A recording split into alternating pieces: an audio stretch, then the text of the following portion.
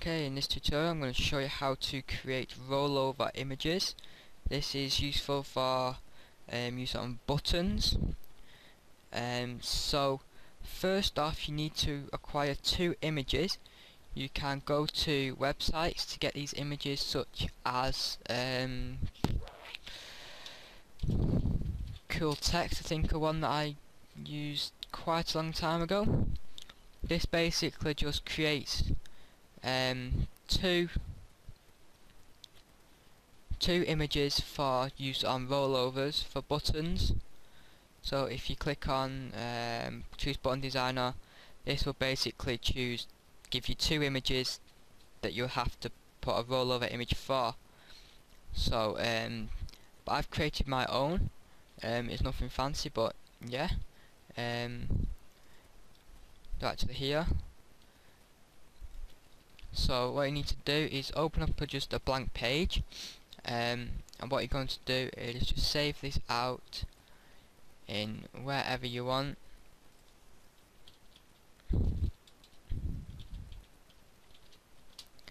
And if I just insert these buttons here, or these images, like you see, I've got a button there, and then button over is the other way round. Instead of the background being black, it's now red, and the text changed from red to black. So how to make these a rollover?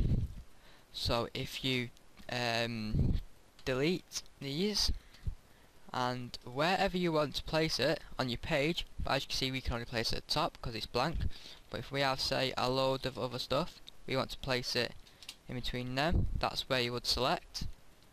But I'm just going to select it at the top. Go to insert image objects, rollover image. This will bring up this. The image name, you can leave it as image 1, but I'm just going to put it as button. If the button is, for example, a button for home or tutorials or contact us, yeah, just put your image name and your alternate text down here to whatever your button actually says. So your original image, click on browse, go to your first one, not your over one, click OK, and your second rollover image is the button over. Make sure preload rollover image is set, and this will be the link to where it is going to go.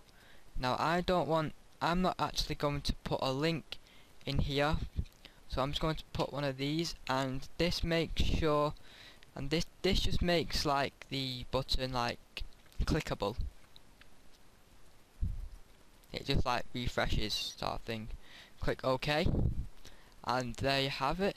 We've got one, it looks like one image, but it's not, so don't be fooled by that. So if we save this out, and if we go back to here, refresh, there it is, and as you roll over it, it changes, and as you can see, that hash, what we put in, if you look down at the bottom, you've got to see it there. It just makes sure that the link, the image is clickable, but it doesn't actually go anywhere when we click it. Okay, so that's how to create a rollover image. Real simple. Dreamweaver makes things very simple for you now. So yeah, enjoy.